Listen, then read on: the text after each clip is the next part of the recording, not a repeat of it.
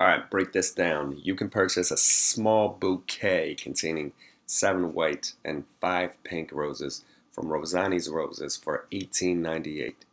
A larger bouquet with 13 white and 7 pink roses costs $32.30. Based on these prices, how much should you expect Rosani to charge for a dozen roses that are all pink?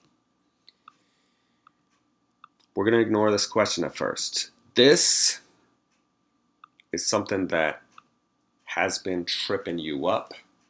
You guys are used to elementary school problems where you can look at the question and snap to a solution. We're going to ignore the question, right? Ignore the question. This is actually a follow-up question. And a lot of high school level questions are follow-up questions.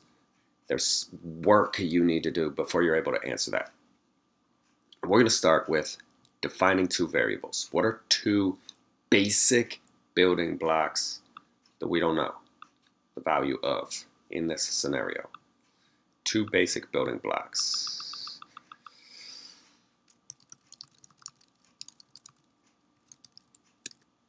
Cost of one white rose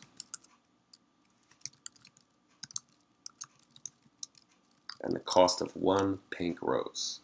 Those are two things that I do not know the value of, right? And they're basic building blocks. We're gonna call one of them X. We're gonna call the other one Y. It really doesn't matter which is which as long as you label them and are aware what you are calling what. Variables defined. Two equations. Our scenario will build our equations for us. We got this in red. 7 times the cost of a white rose plus 5 times the cost of a pink rose should give me $18.98. 7 x's plus 5 y's equals $18.98. And right here, 13 white roses, 7 pink roses, so 13 times the price of a white rose plus 7 times the cost of a pink rose equals $32.30.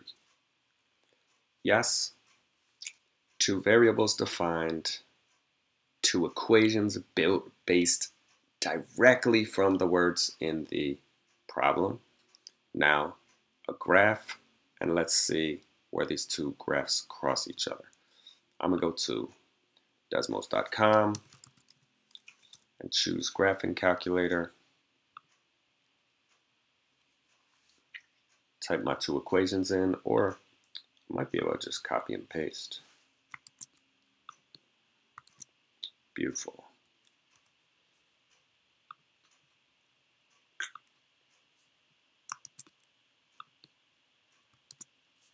We can see that there's one point that's shared by both of those graphs. If I want to zoom in on it, I could also change my graph settings if I want to spread this farther apart. Let my x's only go from maybe -1 to -5, and my y's go from.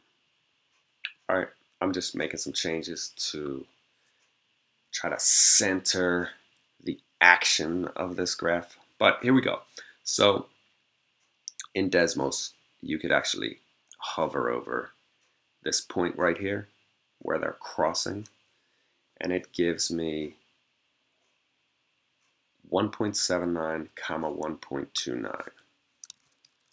1.79 comma 1.29 x and y.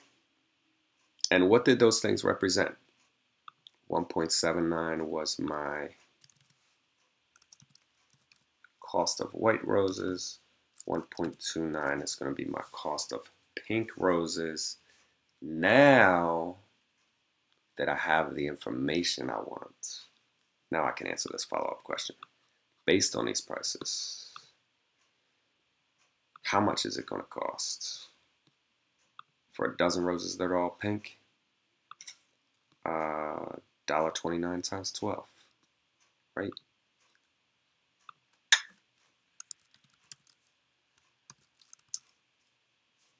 $15.48.